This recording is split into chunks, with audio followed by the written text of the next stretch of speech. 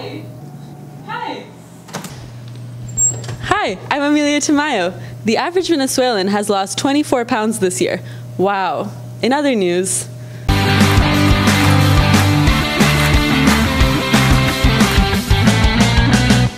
December 22nd of last year, President Trump declared a government shutdown at midnight. This was in response to a divided Congress that was unwilling to provide Trump with funds to build a wall on the U.S.-Mexico border.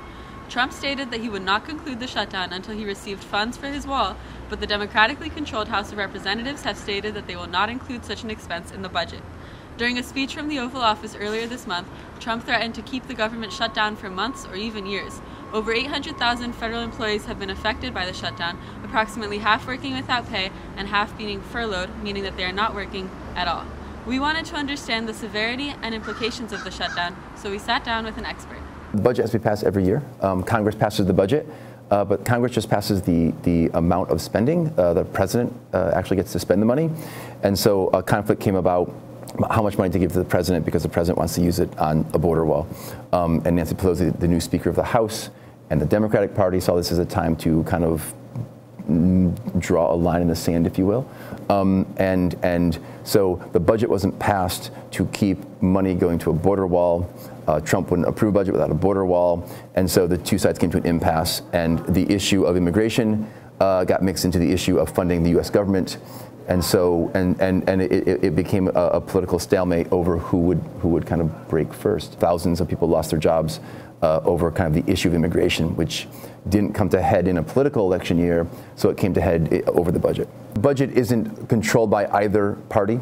Congress has to approve spending. They have to approve everything has to do with money, but the president gets to spend it. And so the two sides actually do have to work together here. In a way, it's a little like an allowance. And so you can't spend an allowance until you have it. So it's like an allowance in check format. And so once you get a check, you can't spend on anything. You can only spend the check on what you're given the check for. And so Trump wants part of the budget to be moved to the border wall, but Congress has to okay that. So Congress can't just write any budget they want because the president won't spend it.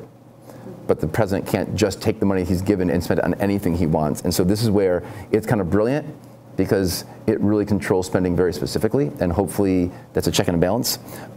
In times like this, and we've had a couple of these shutdowns in the last decade or so, can become political infighting when Congress and the president are so decidedly against each other on policies, and immigration was this year's policy. We wanted to understand this shutdown as it affects the people, so we sat down with a furloughed federal employee. The government shutdown was a huge negative impact on my life.